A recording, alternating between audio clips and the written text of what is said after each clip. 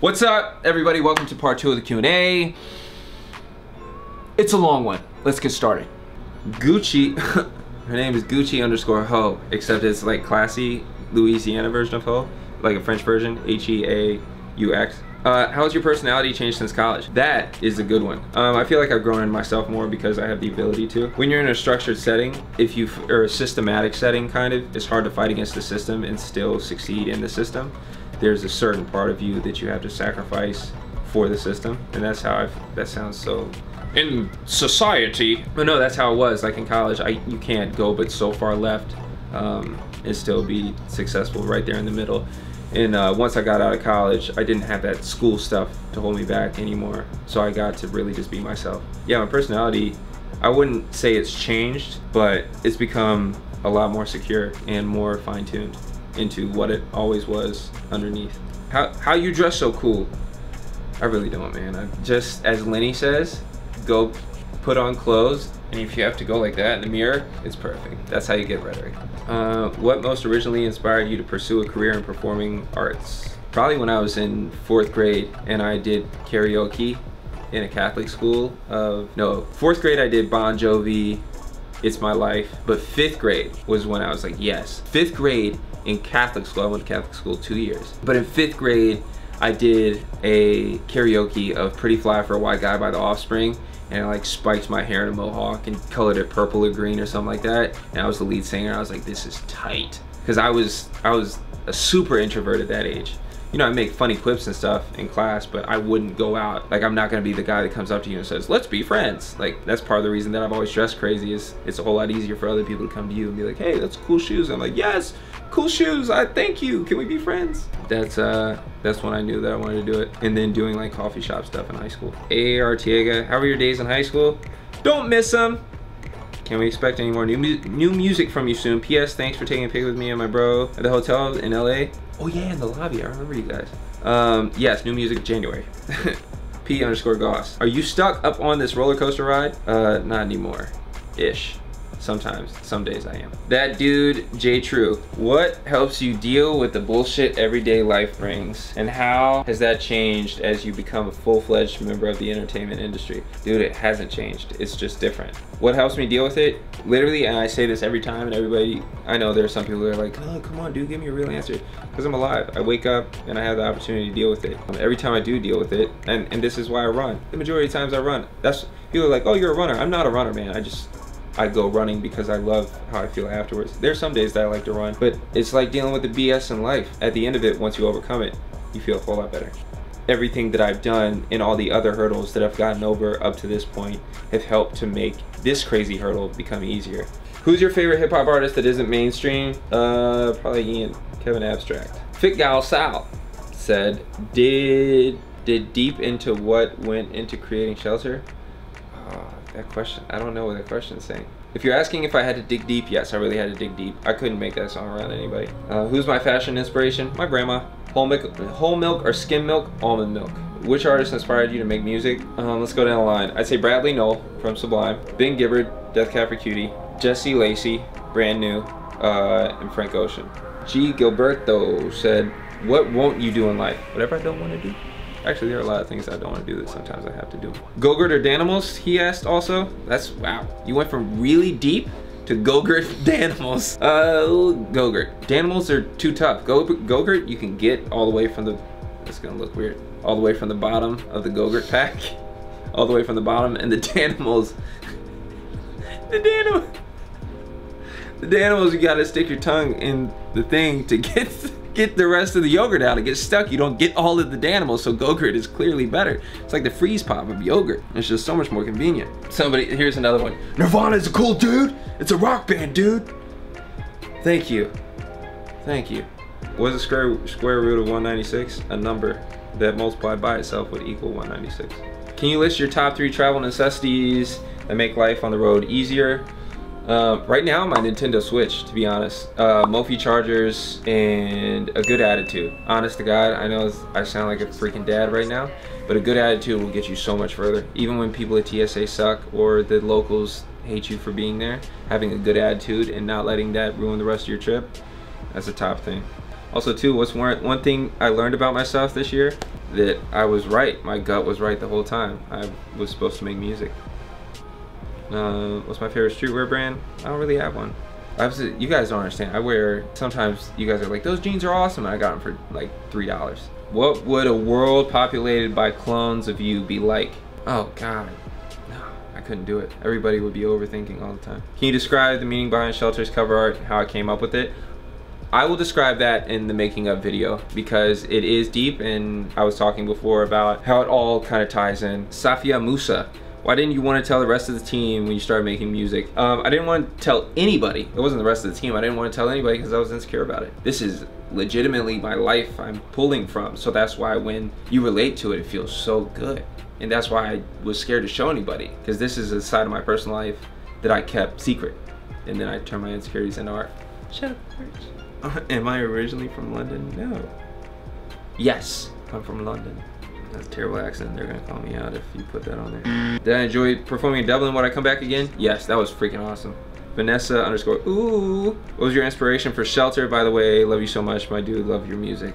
Thank you. I think I answered that earlier though, but I want to give you the shout out anyway. SDR _ 116. What software do you use for recording? Ableton. Everything in Ableton. All my VSTs I pull in, I mix in Ableton, everything except for mastering. I mastered it myself and then I sent it off. I was like, there's no way I'm gonna screw this first one up. But yeah, everything from the beginning scratch ideas until it is completely mixed and sent off to mastering is done within Ableton. And that program is not made for that, but it works for me. Will there be more off the records? Yes. I'm gonna come back with weeklies very soon. Josie _ Feeney asks, how do you stay motivated? What accomplishment are you most proud of? What's the best advice you were ever given? That's a triple question, Josie. How do I stay motivated? I think I answered that before with just waking up every single day and setting goals for yourself. I believe that your life should be purpose driven, but to keep you motivated, you can be goal driven. If you look at a timeline, you got where you are right now and into your life. At the end of your life is the purpose.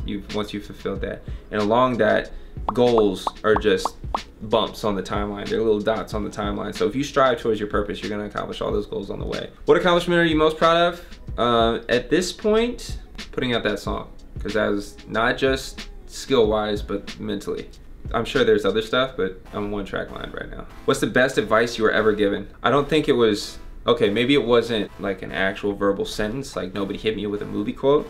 But my parents were very good at allowing me to trust myself and my instincts without them looking over my shoulder from a very young age. Like as soon as I went to college, they just kind of, you know, you are off on your own now, make your own decisions. If you want help, you can ask, but we're not gonna give you any, you know, unwanted advice. So I think that was the best advice I was given, was no advice. These people that have raised me, allowing me to develop into a real human being. The original Hex Girl, what makes you the happiest? Making music. It's Nuke Peterson. How long did it take to make Shelter? I'll answer that in the making of video. See, he gets it. Nirvana is a cool dude, LOL.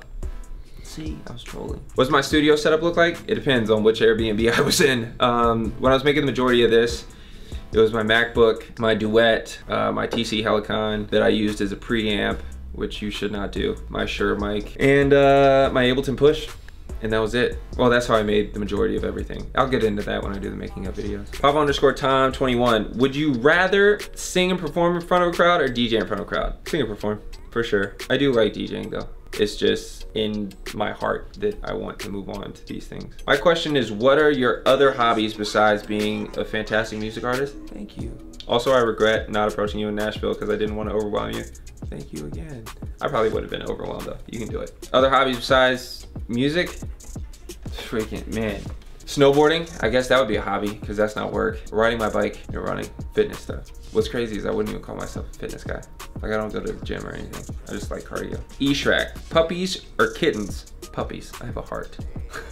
No, kittens are cool. Cats, once they grow up, you know, some of them are good, some of them are not, but puppies. What was the best part about touring Europe, Adam9502? Everything. I love being in Europe. I'm gonna move to Berlin at some point for some extended period of time. Are you signed with a record label or making music independently? Independently. I've legitimately done everything myself. I even wrote my own press release this time. You know, I understand that I can't do everything myself if I really want to progress. But to kind of get this first one out, I wanted to set a precedent so that I know what I'm doing and I know the value of people that help me down the line.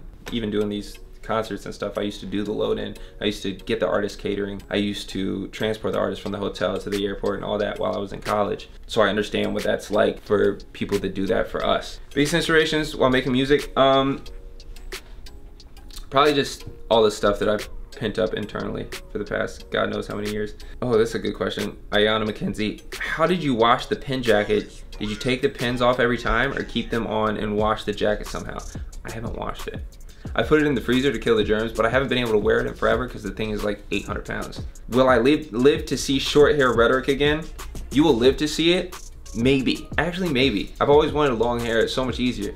You just get out of the shower, put it in a bun, it's done. I haven't cut my hair in years. I look like a completely different person when it's down. Nobody sees it when it's down. That's like my biggest secret. Favorite things to do on the road when taking a break from making music is going on a run. I used to do a thing where I'd run to all the baseball stadiums, but once we started doing bigger shows, we became further and further away from the baseball stadiums, so I can't do that anymore. But going on a run around the city really gives you a better perspective of, you know, where the people that are coming to your show are coming from. And I feel like I appreciate the city a whole lot more. And I can tell when people ask me, oh, Seattle, I've never been to Seattle, how is it? I'm not like, oh, you know, the WAMU Theater is cool.